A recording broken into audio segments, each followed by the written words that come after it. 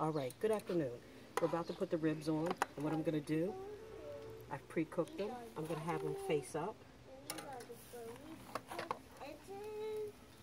like this, okay? Not on the grill, off the fire. And what we're going to do is we're going to slowly baste these until it's time for them to come out. I'm going to keep it just like this, okay? You have the fire here. The charcoals are perfect. You want your charcoals this color. And you're going to lay the ribs on this side with the bone up. Slowly baste it.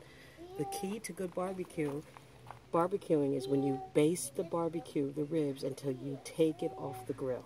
Remember, keep it sexy and satisfying. Talk to you later. Chef Veevee.